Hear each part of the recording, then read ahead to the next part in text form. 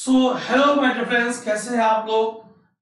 आज हम लोग 2015 के एनवायरनमेंट के प्रीवियस क्वेश्चंस करने वाले हैं with the more focus on the detail explanation and expected question. So guys, 2011, 12, 13 और 14 हमने अच्छे से कंप्लीट कर लिया है। ये साइट है ajitlive.in। मैं अजीत तिवारी आप लोगों का बहुत स्वागत करता हूं अपने YouTube चैनल ATS पे। क्या आप बिल्कुल तैयार हो? यस नो गाइस, ऑलवेज मैंने आपसे कहा कि जो मैं आपसे क्वेश्चन पूछता हूं आप उन क्वेश्चन के आंसर कमेंट सेगमेंट में देते रहे आप, है ना। चलिए, आर रेडी?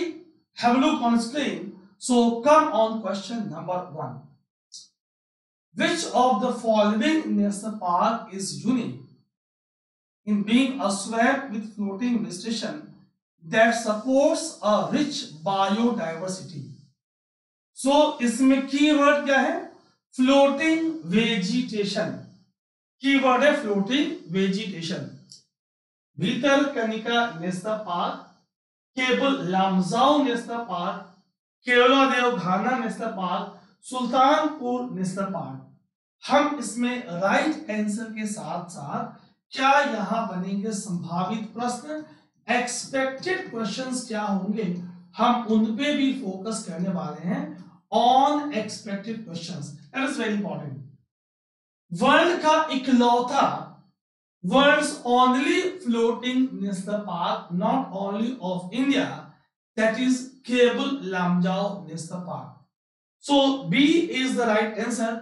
आइए केबुल लामजाओ के इंपॉर्टेंट पॉइंट्स को देखते हैं कि किन किन बातों के लिए ये फेमस है और आपके एग्जाम में कौन कौन से पॉइंट इसके बड़े इंपॉर्टेंट होंगे। Keibul Lamjao north eastern states of Manipur, आपको याद रखना है मणिपुर। यहां पे कई स्पीसीज डियर की हैं। Among them brown antler dear now found only in Keibul Lamjao national park. इसे आप डांसिंग डियर और संघाई डियर के नाम से भी जानते हो। आइए इसके बारे में और समझते हैं। Spread across 40 square kilometre, park is said to be only floating national park in the world। आखिर ये पार्क दिखता कैसा है और इसमें क्या फ्लोट कर रहा है, दोनों बातें बड़ी इंपॉर्टेंट हैं। ठीक, अभी इस पॉइंट को और रिपीट करेंगे दोबारा ताकि याद हो जाए। 1950s it was believed that the brown antlered deer has become extinct in the country। 52 में भारत से चीता वाइल्ड में एक्सटिंक्ट हो गया था। 50s में संघाई डियर, डांसिंग डियर के भी एक्सटिंक्ट होने की बात कही जा रही थी। वर्ल्ड का only floating national park Keibul Lamjao, Loktak lake, very very important. Map में देखेंगे last natural habitat of Shanghai dancing dear of Manipur. ठीक, brown antler dear, dancing dear, संघाई डियर। क्या? Loktak lake, Keibul Lamjao national park, Manipur की बात हो रही है। Loktak lake host world's only floating national park Keibul Lamjao national park. हमने क्या देखा? स्टेट एनिमल ऑफ मणिपुर कौन? ब्राउन एंटलर डियर और संघाई dear.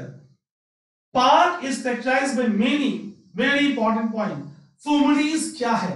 Many floating decomposed plant material locally called as phumdis. हमें देखने का मन कर रहा होगा कि ये लेक दिखता कैसा है, नेशनल पार्क दिखता कैसा है, ये डांसिंग डियर कैसा दिखता है। आप बिल्कुल परेशान हो, आपके लिए सारी इमेजेस एनिमेशन में लेकर आया हूं। मणिपुरी वर्ड है फ्लोटिंग मैट्स ऑफ, फुमड़ी क्या है? Floating mat of soil and vegetation. कैसा दिखेगा अभी हम देखेंगे। Loktak lake largest natural fresh water lake in the north eastern part of country. और ये और क्या है? Very important, wetland of international importance, मतलब ये एक रैमसर साइट है। लोकटक के की पॉइंट्स हमने क्या जाना है, एक तरफ ये रैमसर साइट है और दूसरी तरफ ये मॉन्ट्रियक्स रिकॉर्ड में भी मेंशन है, मेंशन अंडर मॉन्ट्रियक्स रिकॉर्ड। दोनों बातें बड़ी इंपॉर्टेंट है, ठीक है। सो ब्राउन एंटलर डियर, आप स्क्रीन पे देखिए, मैं साइड हो जा रहा हूं। Dancing dear in 50s it was believed to be extinct, rediscovered, लेकिन now only few are left। ये चिंता की बात है कि कुछ ही बची हैं, बहुत ध्यान सुनेंगे, ठीक। सो rediscovered in मणिपुर, लेकिन only a few are present, few are found, state animal, है ना। ये आपको दिख रहा है लोकटक लेक। ये जो आपको सॉइल और फ्लोटिंग वेजिटेशन दिख रही है, इसी को बोलते हैं फुमरीज। Cable Lamjao national park, Loktak lake, ठीक है। आइए देखिए आप, location Manipur, cable Lamjao national park, world's only floating national park. Clear. आइए और समझते हैं। ये आपको फुमरीज दिख रही हैं। मैंने कहा कि जो और हमारे ऑप्शंस हैं वहां से भी क्वेश्चन बनेंगे, तो हमें उन रिमेनिंग ऑप्शंस के भी इंपॉर्टेंट पॉइंट्स को समझना है। आइए एक एक करके समझते हैं, ठीक। तो हमने लोकटक की बात कंप्लीट कर ली। भीतरकनिका, क्वेश्चन इज भीतरकनिका राज्य कौन सा है? क्या ये रैमसर में मेंशन है? इंडिया का single largest continuous stretch of mangrove Sundarban, तो second largest is Bhitarkanika. Bhitarkanika India का सेकेंड लार्जेस्ट है। It was declared as national park इन 1998। कहां पे? Kendrapara district of Orissa. 2002 में ये रैमसर साइट्स के तहत आइडेंटिफाई हुआ। It is home to salt water crocodile, very important, ठीक, white crocodile, Indian python, king cobra, black ibis, darters, and many species of flora and fauna. Second largest stretch of mangrove ecosystem in India। अभी हमने revise किया, Sundarban is largest, it is second largest. Sundarban waste Bengal, it is Orissa, ठीक। हम Bhitarkanika wild life sanctuary को उड़ीसा के map पे देख पा रहे हैं।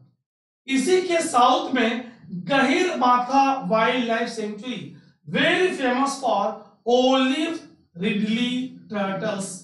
बात करेंगे इसके बारे में। ये ओलिव रिडली टर्टल्स के लिए फेमस है। कौन? गहिर माथा। यहीं पे इनकी एक यूनिक नेस्टिंग फीचर एलिबडास। गाइस, जो लोग मेरी क्लास पहली बार देख रहे हैं, इस चैनल पे आप जब शॉर्ट सेगमेंट पे जाओगे, जितने environment, geography, agriculture, science and take के करंट इश्यूज हैं with the great awesome content, आपको एनिमेशन के साथ शॉर्ट्स मिलेंगे। आप शॉर्ट्स को देखें, with in 50 second, 55 second, 59 second पूरा टॉपिक को कंपाइल कर दिया है with the great visual presentation, और आपकी रिवीजन में हेल्प करेगा। और जो आप एक्सपीरियंस करें कमेंट सेगमेंट में लिखकर जरूर बताएं। ऑलवेज, चाहे वो प्रीवियस क्वेश्चन सीरीज हो चाहे शॉर्ट्स हो, आप अपनी फीलिंग को जरूर एक्सप्रेस करें। तो अगर भीतरकनिका की बात करें तो नदियां कौन सी? ब्राह्मणी, बैतरणी, धामरा, पाठशाला। पाट is famous for green mangroves, migratory birds, turtle, estuarine crocodiles, ठीक। तो इनके लिए पार्क फेमस है। इसकी बात होती है, भीतरकनिका की बात होती है। केवला देवघाना नेशनल पार्क, भारत के दो माउंटेन्स रिकॉर्ड जो इकोलॉजिकल थ्रेट में या तो है या होने वाला है या हो चुका है। उसमें एक लोकटक अभी हमने देखा, दूसरा केवला देवघाना, जिसे आप पहले भरतपुर बर्ड सेंचुरी कहा करते थे? Bharatpur Rajasthan, famous for AV fauna century. Thousand of birds यहाँ विंटर्स में आ रही हैं, ठीक। It was declared as century इन 1971, बहुत इंपॉर्टेंट, वर्ल्ड हेरिटेज साइट और Ramsar site in 1981। That means Kewla देवखाना national park है, यस, सेंचुरी है, yes, world heritage site, yes, Ramsar site, yes, it is man made and man managed wetland, very important. कई birds का ये resident है। It is famous bird sanctuary, ध्यान से सुनेंगे। Map में आइए देखते हैं ये भरतपुर बर्ड सेंचुरी का लोकेशन कहां पे है। Have a look here. ये आपको भरतपुर बर्ड सेंचुरी दिख रहा है, यहीं पे है ना, ठीक। ये आपने एलआर डिवीजन देखा है, राजस्थान की बात हो रही है। सुल्तानपुर बर्ड सेंचुरी ऑप्शन में ये भी था। Gurugram district of Haryana, famous for several migratory bird species, small area, shallow fresh water Sultanpur lake, where 100 of migratory bird species हर साल आती हैं। Sultanpur national park is known for rich variety of birds, Siberian crane, flamingos, black wing स्टिल्ट, है ना, common चील, common green sand. ये आपको मैं साइड जा रहा हूं, कई बार यूपीएससी क्या करती है, इस तरह के ऑप्शन देगी। व्हाइट वेज टेल, नॉर्दर्न शोवेलर, रोजी पेलिकन, क्या है? आपको जानना है कि ये सब वैरायटी ऑफ बर्ड्स हैं। Siberian crane, flamingo, greater flamingo, black wing स्टिल्ट, common green shank, northern Pintail, yellow वेगटेल, white वेगटेल, northern शोवेलर, रोजी पेलिकन, ये सब क्या है? All this are birds and Sultanpur bird sanctuary is famous for this. मेरे प्यारे विद्यार्थियों, मैं बार बार अपनी सेशन से बोलता हूं, कोई शॉर्टकट नहीं है ना। एक बार हम अच्छे से पढ़ेंगे तो आगे हमें फायदा मिलने वाला है। ये आपको दिल्ली दिख रहा है, ये आपको सुल्तानपुर नेशनल पार्क दिख रहा है, क्लियर? आप सोचना, कमेंट बताना कि विंध्यवास बर्ड सेंचुरी अभी फ्यू डेज बैक चर्चा में क्यों था, ठीक। चलिए, what can be the impact of excessive or inappropriate use of nitrogenous fertilizer in agriculture? अगर ज्यादा मात्रा में, ठीक, एक्सेसिव अमाउंट में अगर सॉइल में आप नाइट्रोजनस फर्टिलाइजर यूज करोगे तो क्या होगा?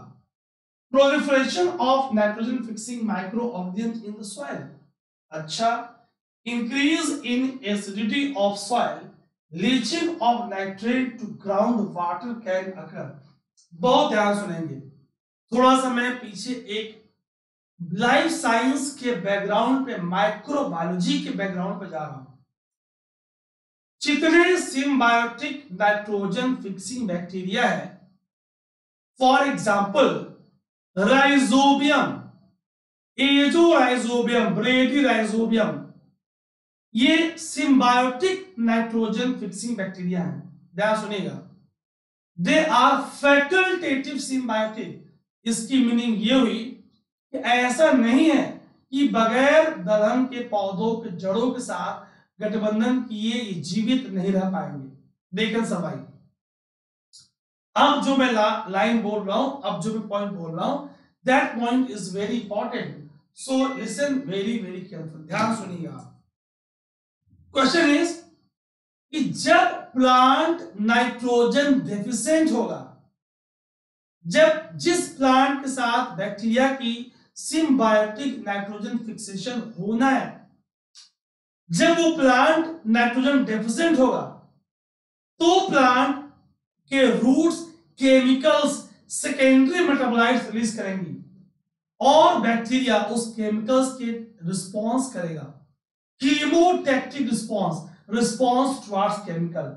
अगर सॉइल में excess amount of nitrogen already है तो प्लांट नाइट्रोजन डेफिशिएंट नहीं होगा, वो कोई केमिकल रिलीज नहीं करेगा, कोई सिम्बायोटिक एसोसिएशन नहीं होगी, कोई अगर सिम्बायोटिक एसोसिएशन नहीं होगी तो बैक्टीरिया को प्लांट द्वारा निर्मित भोजन नहीं मिल पाएगा, मतलब उसकी नंबर ड्रॉप करेगी, मतलब पहला पॉइंट गलत है।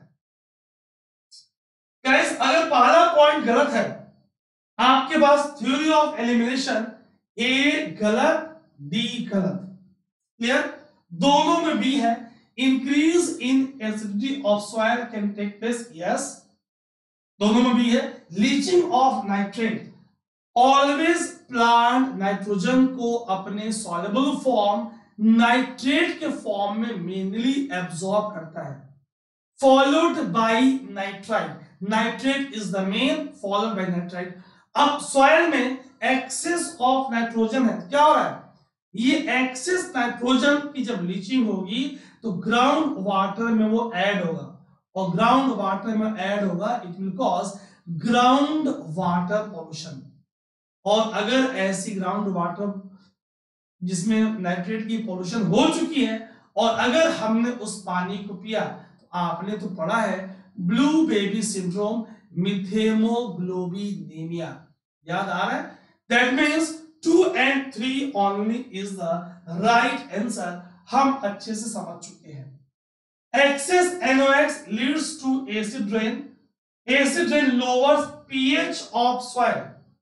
भाई जितने एटमॉस्फेयर में अगर मैं नाइट्रोजन के ऑक्साइड्स की बात करूं तो नाइट्रोजन के ऑक्साइड्स के कई सोर्स में से एग्रीकल्चर एक इंपॉर्टेंट सोर्स है, ठीक, तो हम इस बात को समझते हुए आगे बढ़ने का प्रयास कर रहे हैं, ठीक है। चलिए ये पूरा मैं आपको समझा चुका हूं, come on the next question. बहुत प्यारा क्वेश्चन है, अच्छे से समझेंगे। IUCN और साइट्स के बारे में हम इनके और एक्स्ट्रा पॉइंट को डिटेल में समझने वाले हैं।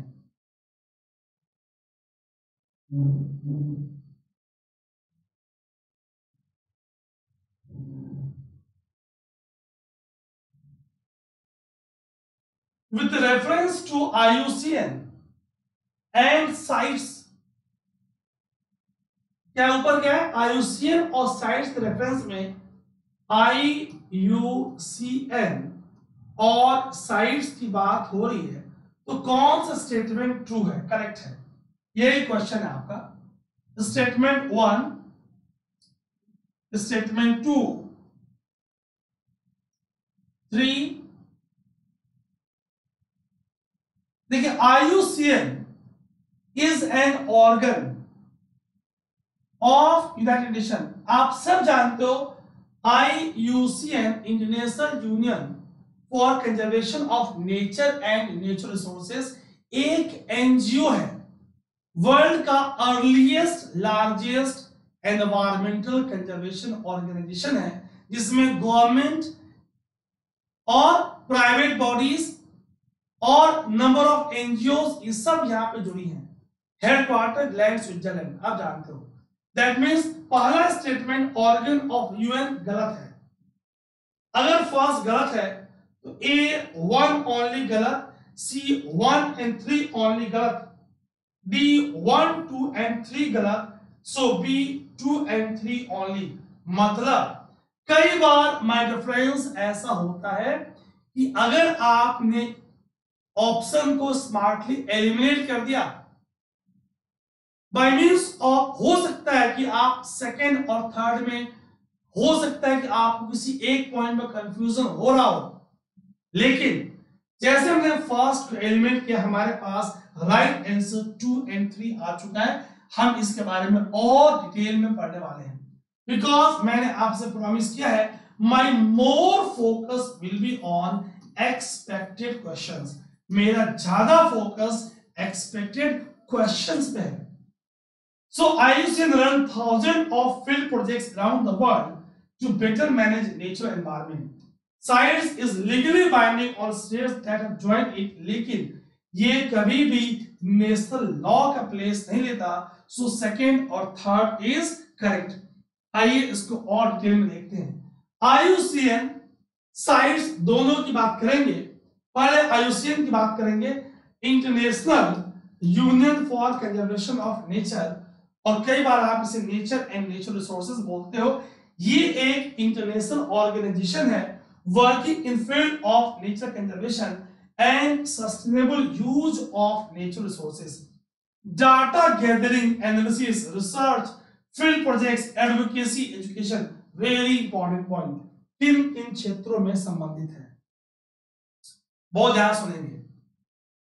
It tries to influence action of governments, businesses, other stakeholders by providing information and advice through building partnership, best known to wider public for compiling and publishing IUCN Red List। जो आप IUCN Red List पढ़ते हो कि species extinct है, extinct in the wild है, critically endangered है, vulnerable है, red list यही पब्लिश करती है।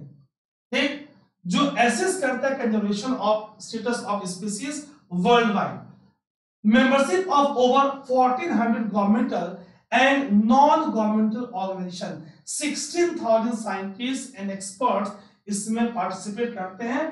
ठीक, आईयूसीएन में मैंने कहा था कि ये वर्ल्ड का लार्जेस्ट एनवायरमेंटल कंजर्वेशन ऑर्गेनाइजेशन है। क्लियर? आईयूसीएन की मिशन की बात करें, to influence, encourage and assist societies through out the world to conserve nature and to ensure that any use of natural resources is equitable and ecologically sustainable. बहुत important है, आप resources को use करो, ठीक, लेकिन इस कदर की वो सस्टेन रहे, ओवर एक्सप्लोटेशन ना हो। ठीक, आईयूसीएन का एक ऑब्जर्वर और कंसल्टेटिव स्टेटस है eight UN and plays role in implementation of several international convention on nature conservation and biodiversity. ध्यान सुनेंगे, ये यूएन का ऑर्गन नहीं है। इसी पॉइंट को जब आप पढ़ते हो कि इसका ऑब्जर्वर और कंसल्टेटिव स्टेटस है, तो कई बार आप कंफ्यूज करते हो कि it is an organ of UN. It was involved in establishing the Worldwide Fund for Nature and World Conservation Monitoring Center। कब बना आईयूसीएन? 1948। पहले का नाम था international union for protection of nature, 1948 से 56। बाद में क्या हुआ? World conservation union. हेडक्वार्टर कहां पे? स्विट्जरलैंड। आपको स्क्रीन पे 17 SDGs सस्टेनेबल डेवलपमेंट गोल्स दिख रही हैं। आप एक क्विक रिकैप कर लें, अभी मैं इस पे बात नहीं कर रहा। ठीक, sites, international agreement between governments, M क्या है? To ensure that international trade in specimen of wild animal and plant does not threaten their survival. भाई उनका ट्रेड से उनकी सर्वाइवल पे कोई प्रभाव न पड़े। क्लियर? एंटर्ड इनटू फोर्स जुलाई 1975। अराउंड 183 पार्टीज इसके मेंबर है ना? Secretariat is administered by UNEP, United Nations environment programme. कहां पे? Geneva, Switzerland. Science international agreement to which states and regional economic integration organisation adhere voluntarily. बहुत ध्यान सुनेंगे, very important line. अब क्या लीगली बाइंडिंग है ऑन पार्टीज जिन्होंने sign किया है? इंडिया ने भी साइन किया है। ध्यान सुनेंगे, it does not take the place of national law, लेकिन it provides a framework to be respected by each party which has to adopt its own domestic legislation to ensure that CITES is implemented at the national level।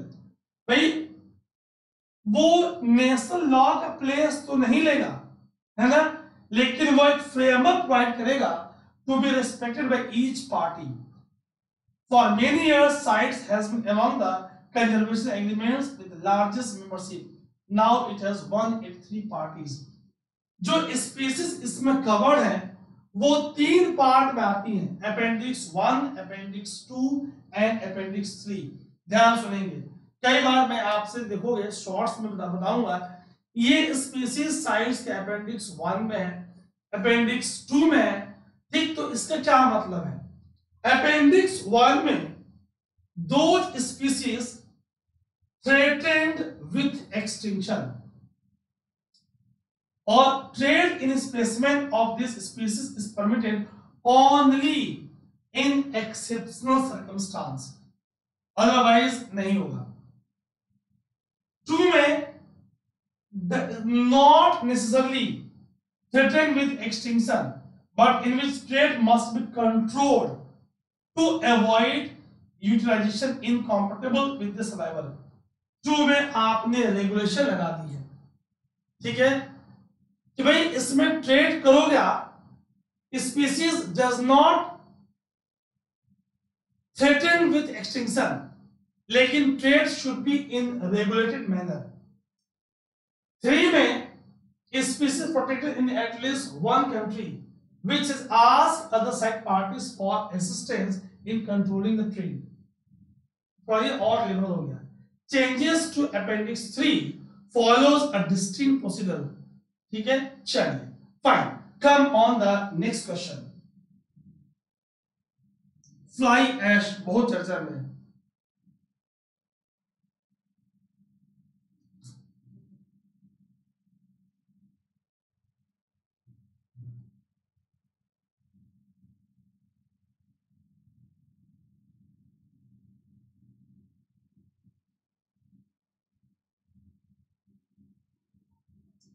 with reference to fly ash produced by power plants using the coal as fuel, which of the following statement is are correct? आपको देखना है।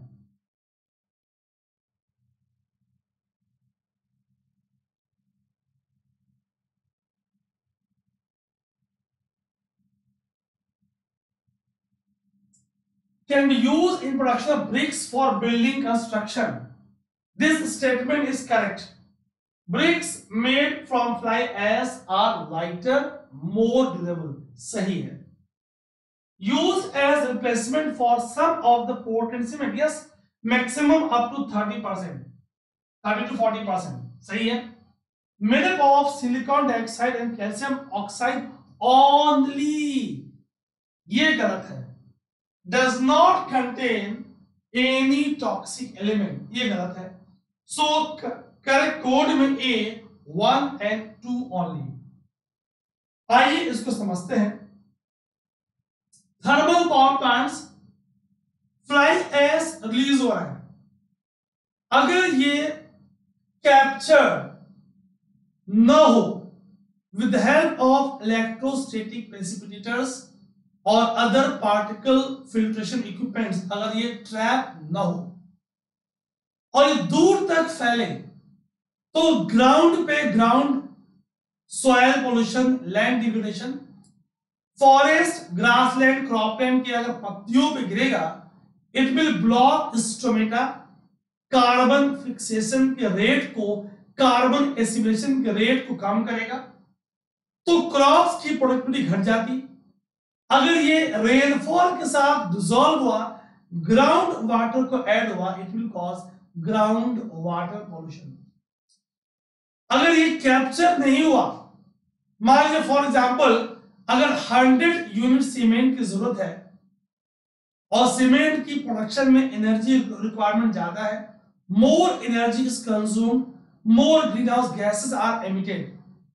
मतलब capture करके Portland cement में 30 to 40% अगर हमने fly ash को mix किया, ईट प्रोडक्शन 30%, 20% कम किया, टाइल्स बनाई, तो क्या हो रहा है, ये पॉजिटिव इंपैक्ट डाल रहा है। दैट मींस जितनी आपकी एक्टिविटीज एनवायरनमेंट पे positive impact डालेंगी, green house gases का एमिशन कम करेंगी, वो कार्बन हैंड प्रिंट की value बढ़ाएंगी।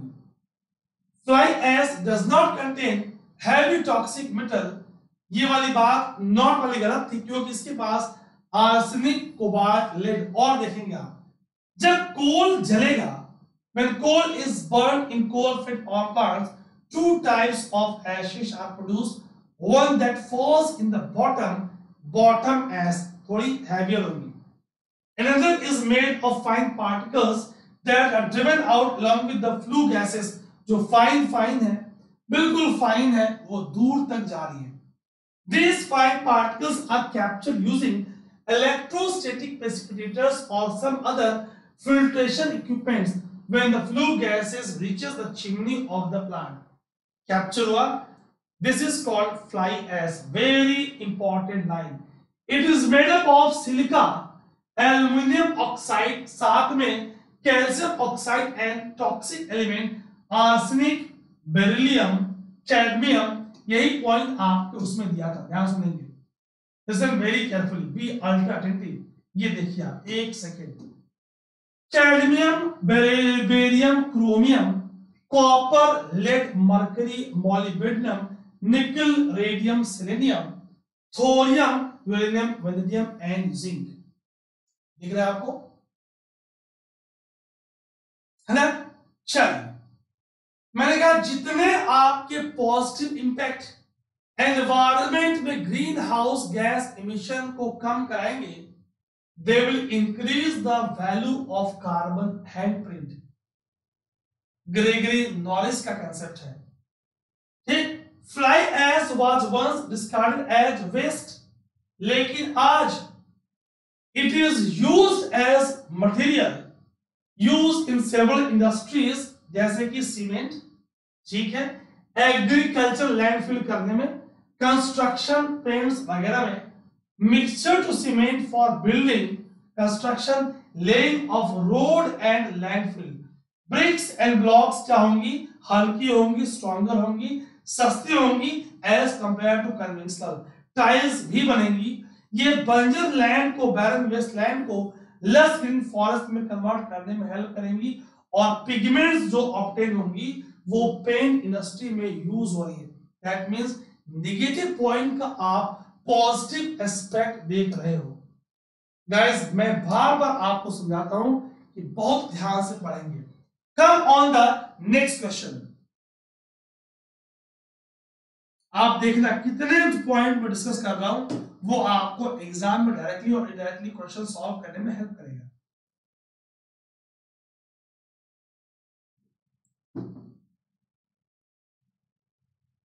Dugong,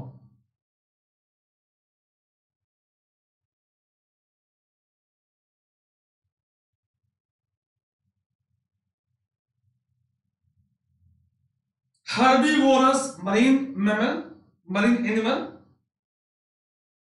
found along entire coast of India.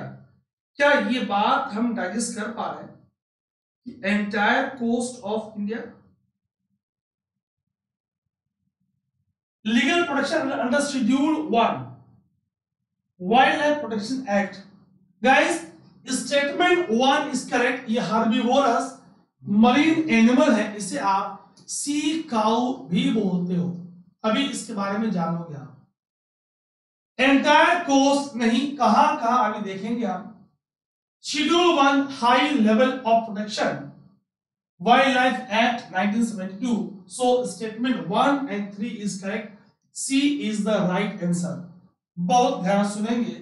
Listen very very carefully. ये आपको जुगोंग दिख रहा है. Sea cow, sea grass eating animal. Sea grass का खत्म होना एक चर्चा का मुद्दा है इनके लिए. Sea grass eating mammal found in waters of as many as 37 countries. ध्यान सुनेंगे. Now on verge of extinction because hunted for meet and oil. क्या हो रहा है? हम लोग कर रहे हैं इसका ओवर एक्सप्लॉयटेशन. ये सबसे खतरनाक जानवर कौन? हम लोग, इंसान, human. In India it's meet is considered to be एफ्रोडिसिक. Maximum population कहां मिल रही है? रेड सी में, फॉलोड बाय पर्शियन गल्फ. अच्छा, अब अपनी बात देखते हैं, भारत की बात देखते हैं. डुगोंग वाज इंडिया में गल्फ ऑफ कच्छ, कच्छ का रीजन, ठीक है, और गल्फ ऑफ कच्छ के साथ, ठीक है, वेस्ट इंडिया में, और गल्फ ऑफ मन्नार। तो वेस्टर्न कोस्ट की बात करें तो गल्फ ऑफ कच्छ, और फिर gulf of Mannar. Gulf of Mannar biosphere reserve के पास largest population of dugong in India. यहां से स्टेटमेंट बनेगा, consider the following statements regarding sea cow. A, it is omnivore mammal, गलत, herbivore. B, it is more abundant in the western coast along around Gulf of Kutch region, गलत, मन्नार के पास। It is also found in Andaman and Nicobar Island, ठीक, सी cows यहां मिल रही है। अब इसकी अगर मैं कंजर्वेशन की बात करूं, हाल ही में तमिलनाडु गवर्नमेंट ने क्या किया भाई, establishment of India's first conservation reserve for the dugong in gulf of Mannar park bay. Very very important, ये आपको इंडिया, ये आपको पार्क बे, ये आपको श्रीलंका का जफना आइलैंड दिख रहा है। Clear? India first conservation reserve for dugong, कहां पे, गल्फ ऑफ मन्नार पार्क बे। ये क्या करेगा, it facilitates India to act as leading nation in south Asia सब reason with respect to dugong conservation. India एक लीडर की तरह कई फील्ड में कार्य करने लगा है। अभी हाल ही में इंटरनेशनल बिग कैट अलायंस में इंडिया ने लीडर का रोल प्ले किया। क्यों भाई, आउट ऑफ 7 बिग कैट्स जो हम IBCA के थ्रू प्रोटेक्ट कर रहे हैं, उसमें 5 बिग कैट्स इंडिया के पास है। चीता नहीं था, हम साउथ अफ्रीका नामीबिया से लेकर आए, कूदों में री इंट्रोड्यूस किया, याद है आपको। IBCA पे मैंने शॉर्ट्स चैनल में बनाया है, आप देखना, इन शॉर्ट सेगमेंट बहुत जबरदस्त शॉर्ट बनाया है। अब इसकी स्टेटस क्या है, वल्नरेबल।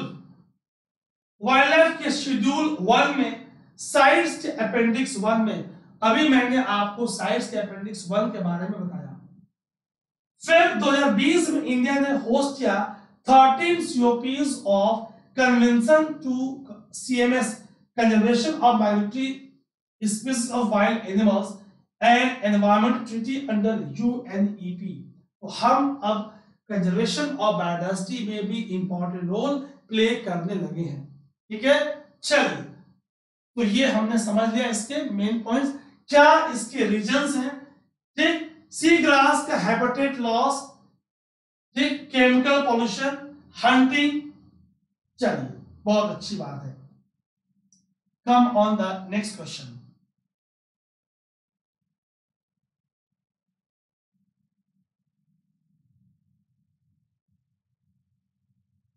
एक बार आपको दिखा दूंगा इनको, सॉल्ट वाटर क्रोकोडाइल। अभी मैंने नाम लिया था किसी नेशनल पार्क का जो इसके लिए फेमस है, अभी बात किया था मैंने।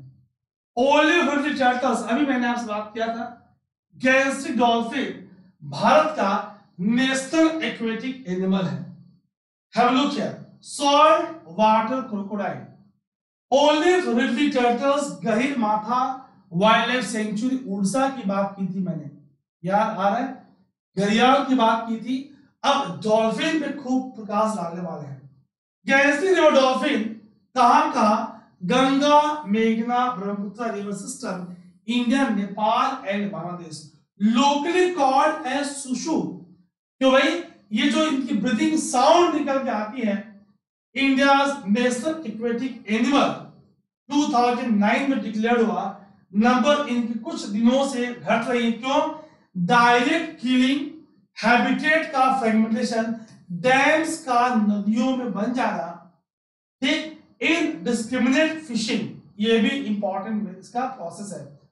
अगर इसकी स्टेटस की बात करें, सो वाइल्ड लाइफ प्रोटेक्शन एक्ट के शेड्यूल 1 में, याद रखेंगे, IUCN के अकॉर्डिंग एंडेंजर्ड है, साइट्स के अपेंडिक्स 1 में मेंशन्ड है, और CMS के अपेंडिक्स 2 पे mention, that means needs conservation and management or would significantly benefit from international cooperation। ये पॉइंट बहुत इंपॉर्टेंट है। क्वेश्चन बनेगा कि कौन सा ट्रू है या कौन सा फॉल्स है regarding national aquatic animal of India. तो आपको पूरी इसकी कंजर्वेशन के पॉइंट्स, अब हम आखिर इसके कंजर्वेशन के लिए क्या क्या स्टेप्स ले रहे हैं। प्रोजेक्ट डॉल्फिन जो पीएम मोदी ने बात की 2020 के इंडिपेंडेंस डे स्पीच में, dolphin century Bhagalpur Bihar, Vikramshila Ganges dolphin century conservation plan 2010 से 20 का, इसने भी काफी हेल्प किया है। हमने उन रिवर के सेगमेंट को आइडेंटिफाई किया जहां पे हमें फोकस करने की जरूरत है। National Ganga river dolphin day awareness की बात, डॉल्फिन भारत के किन किन राज्यों में मिल रही है, Assam, UP, Madhya Pradesh, Rajasthan, Bihar, Jharkhand and waste Bengal, 7 states. Idol habitats Ganga, Chambal, Ghaghara, Gandak, Son, Kosi, Brahmaputra and Tulsi reverse. This point is very very important. 5 अक्टूबर को आप क्या सेलिब्रेट कर रहे हो, national Ganga river dolphin day के रूप में आप इसे मना रहे हो। गाइस मैं बार बार आपसे रिपीट कर रहा हूं, मैं सीधा आंसर बोल के आगे बढ़ जाता लेकिन उससे आपको फायदा कम होता। Come on the this image, पहले कब डिस्कवर हुआ 1801 में। ये ब्लाइंड होती हैं, अल्ट्रासोनिक साउंड्स के थ्रू हंटिंग करती हैं। Females are larger, calves are chocolate brown colour, declared as national aquatic animal in 2009। ठीक, चलिए तो कौन कौन सी नदियां आपने नाम लिया, उन नदियों को आप मैप में देख सकते हो। Which of the following region of India has a combination of mangrove forest? अच्छा, मैंग्रोव भी है, एवरग्रीन फॉरेस्ट भी है, डेसिडियस भी है, मतलब ये तो हॉट स्पॉट ऑफ बायोडाइवर्सिटी है। हिंट मैंने आपको दे दिया, हॉट स्पॉट ऑफ बायोडाइवर्सिटी है, हॉट स्पॉट ऑफ बायोडाइवर्सिटी है। कौन? Andaman and Nicobar island. D is the right answer, Andaman and Nicobar island. Clear? आइए देखते हैं। तो ये आपको Andaman and Nicobar island geography में पढ़ेंगे आप। एक बिलीफ है कि रीइमर्जेंस ऑफ अर्कान घुमा। क्लियर? अगर अंडमान निकोबार की बात करें, इसके पास मैंग्रोव का अच्छा खासा स्ट्रेच है, इसके पास कोरल्स भी हैं, fringing type of corals present है, इसके पास ट्रॉपिकल एवरग्रीन फॉरेस्ट भी है, इसके पास मॉइस्ट डिसिडियस फॉरेस्ट भी है, इसके पास लिटोरल लैंड सी इंटरफेस पे फॉरेस्ट भी है। आइए देखते हैं। Andaman Nicobar island are rich in biodiversity. ये one of hot spot of biodiversity है। बहुत ध्यान सुनना। अगर हम अंडमान निकोबार की बात करें तो इसका जो निकोबार ग्रुप ऑफ आइलैंड है, ये सुंडालैंड नामक हॉट स्पॉट का पार्ट है। कुल 34 hot spot of biodiversity world में है। अंडमान निकोबार के पास different type of forest, tropical evergreen forest, moist deciduous forest, mangrove forest, littoral forest are found here. Northern coast Andhra Pradesh के पास डिसिडियस और mangrove forest, south west Bengal के पास mangrove, semi evergreen और moist deciduous, southern Saurashtra के पास only dry deciduous and tropical thorn. Side हो जा रहा हूं, एक बार बहुत ध्यान से देखेंगे आप क्वेश्चन में क्या था कि किसके पास मैंग्रोव, एवरग्रीन और डिसिडियस तीनों है ना। तो आंध्र के पास डिसिडियस और मैंग्रोव, एवरग्रीन नहीं है। ठीक, फिर आपके पास ऑप्शन में था south west Bengal, mangrove, semi evergreen और मॉइस्ट डिसिडियस। ठीक, अब ये थोड़ा कंफ्यूजिंग था। और साउदर्न सौराष्ट्र की बात करें तो has dry deciduous and tropical thorn. इसलिए हमने डी अंडमान निकोबार को ऑप्ट किया। Come on the next question guys, बहुत ध्यान सुनेंगे और जो पॉइंट्स आपको लगे इंपॉर्टेंट नोट्स बनाते जाएंगे।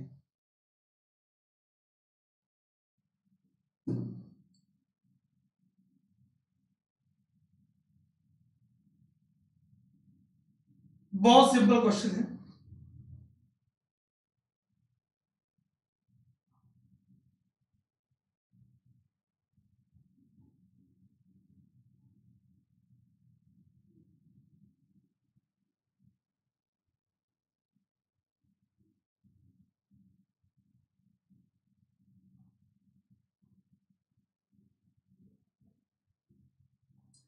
Right answer is ODS Montreal protocol. याद रखेंगे आप, क्या याद रखेंगे?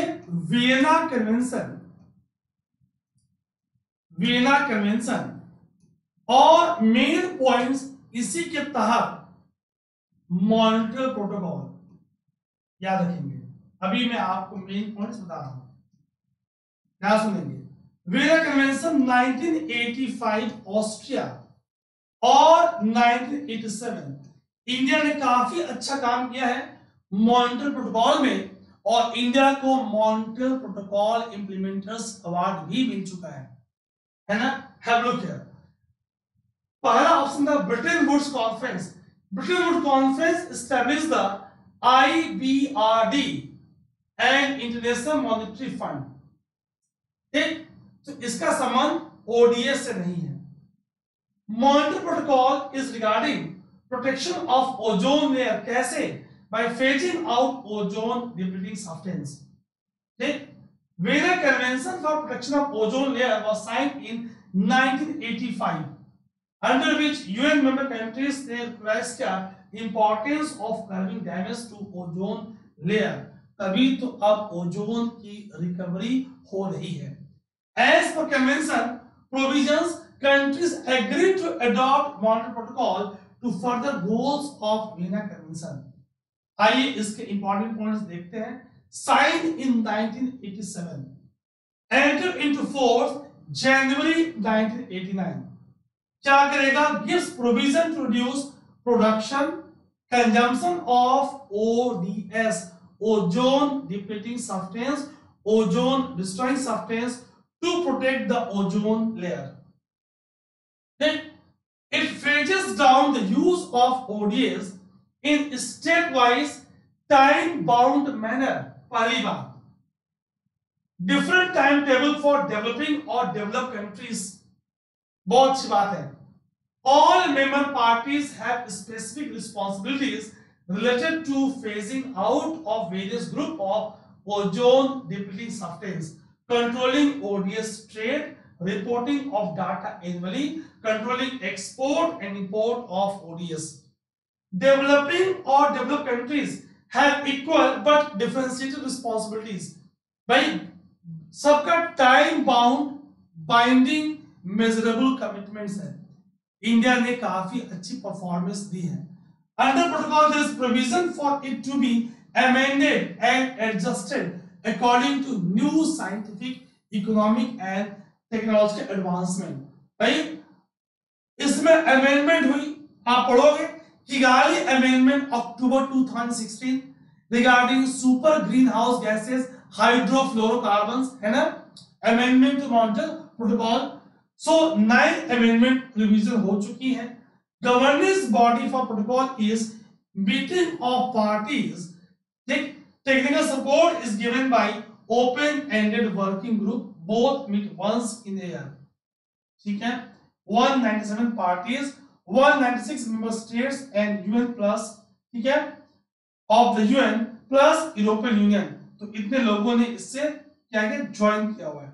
ठीक, क्योटो प्रोटोकॉल रिगार्डिंग, भाई क्योटो प्रोटोकॉल क्या है? United nation framework convention to climate change का COP third conference of parties third 1997 Japan. इसके तहत 6 ग्रीन हाउस गैस रिकॉग्नाइज किए गए। क्या करना है भाई? इनके एमिशन को कम करना है। Nagoya protocol supplementary agreement to 1992 CBD Convention on Biological Diversity किस बात की? Access to genetic resources and fair and equitable sharing of benefits arising from their utilization. ये हमने फर्स्ट अर्थ समिट में बात किया था, जो आगे जाके बन गया Nagoya protocol, supplementary agreement to 1992 CBD convention on biological diversity. हमने क्या कर दिया, मेन पॉइंट्स को समराइज कर दिया। नगोया का संबंध किनसे? Fair and equitable sharing of benefits arising from there utilisation, access to genetic resources and fair and equitable sharing of benefits arising from their utilization. What is Rio plus 20 conference often mentioned in news? ये Rio plus 20 क्या है?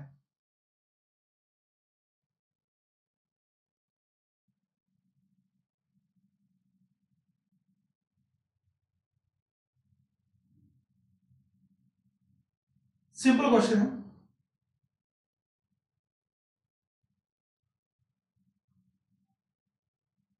थोड़ी सी background में जा रहा हूं मैं। First earth summit 1992, United nation conference on sustainable development, Rio summit, Brazil. Times of India में, भारत में हेडलाइन आया राव इन रियो। तब भारत के प्रधानमंत्री स्वर्गीय नरसिम्हा राव जी थे। रियो डी जेनेरियो, ठीक, कन्वेंशन रिगार्डिंग सस्टेनेबल डेवलपमेंट। फिर 92 के 5 साल बाद रियो प्लस 5, कहां पे? New York USA 1997। फिर रियो plus 10 world summit on sustainable development Johannesburg south Africa. फिर 1992 से 20 साल बाद 2002 घूम फिर के वापस रियो। सो ए is the right answer, United nation conference on sustainable development. Earth Summit 1992 is known as United Nations Conference on Environment and Development. As a follow-up, World Summit on Sustainable Development Rio Plus 10 was held in Johannesburg 1992 से 2002 में Johannesburg में। रियो plus 5 कहां पे? अभी बताया मैंने आपको, रियो plus 5 New York में यूएसए में, न्यूयॉर्क यूएसए 1997 में। 2012 रियो प्लस 20 कहां पे? वापस रियो, United nation conference on sustainable development held in Rio, commonly called as Rio plus 20 और रियो अर्थ समिट 2012। याद रखेंगे, रियो plus 20 United Nations conference on sustainable development. तो फर्स्ट अर्थ समिट रियो 1992, रियो प्लस 5 1997 न्यूयॉर्क यूएसए, ठीक। रियो प्लस 10 2002 जोहान्सबर्ग साउथ अफ्रीका। रियो plus 20 वापस रियो Brazil. So conference on sustainable development. ये आपके 17 SDG की गोल, first no poverty, second zero hunger, third good health and wellbeing, fourth quality education, fifth gender equality, clean water and sanitation, affordable clean energy सातवां, decent work and economic आठवां, industry innovation and infra ninth, reduce inequalities 10, sustainable cities and communities 11, responsible consumption and production 12, climate action 13, life below water 14, life on land 15, 16 peace and justice and strong institution 17, partnership for the goals। 17 SDGs आपको दिख रही है। Very important, green climate fund। Next question is on green climate fund।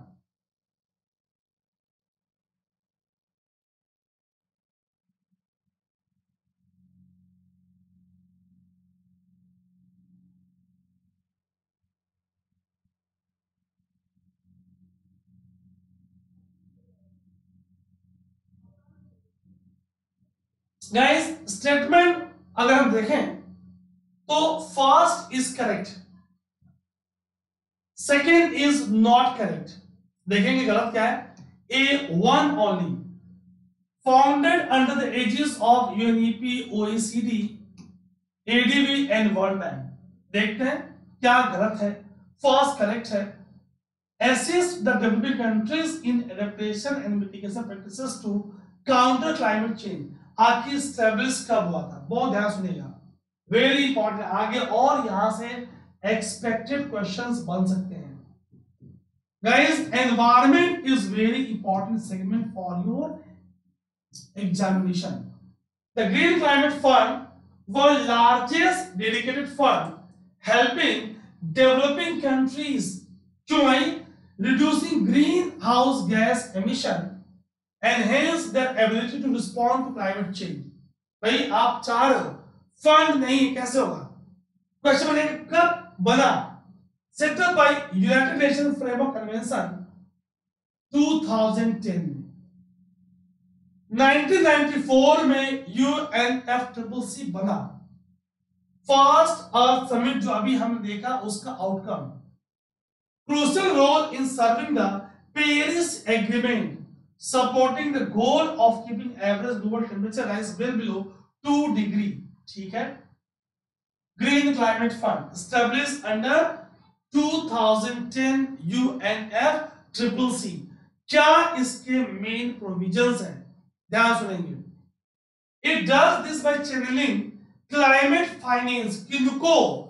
Developing countries क्योंकि technology poor है, which have joined other nations in committing to climate action, aligned with priorities of developing countries through principle of country ownership, and the fund has established direct access modality so that national and sub-national organizations can receive funding directly rather than only via international ministries। Fund सही जगह पे पहुंचे। किन किन को? least developed countries, highly vulnerable to effect of climate change, जो small island Nations हैं, small island developing states हैं, अफ्रीकन स्टेट्स जो सीवियर ड्राउट डेजर्टिफिकेशन को फेस कर रही हैं, ग्लेशियर का मेल्टिंग, सी लेवल का राइज, कोस्टल नेशन का, स्मॉल आइलैंड डेवलपिंग स्टेट्स की क्या होगी? They are highly vulnerable to effect of climate change. Fund will play important role, है ना। Green climate fund aims to catalyse a flow of climate finance to invest in low emission and climate resilient development. Emission कम हो, driving a paradigm shift in the global response to climate change। Our innovation is to use public investment to stimulate private finance, unlocking the power of climate friendly investment for low emission climate resilient development। भाई क्या करना है आपको? आपको ऐसे देशों को support करना है। Clear guys? इसके पार्ट 2 हम करेंगे कल, क्योंकि इसमें 21 क्वेश्चन थे। आप देख लो 2015 में 21 क्वेश्चन, तो हमने 10 आज किया, 11 क्वेश्चन कल करेंगे, क्योंकि मैं ज्यादा डिटेल में डिस्कस कर रहा हूं। आप किसी भी सहायता के लिए हमसे जुड़ सकते हैं। नीचे डिस्क्रिप्शन में गाइस प्लेलिस्ट दिया है, टेलीग्राम का लिंक दिया हुआ, आप उसे ज्वाइन कर लीजिए। आप लोगों का बहुत बहुत धन्यवाद। God bless you all.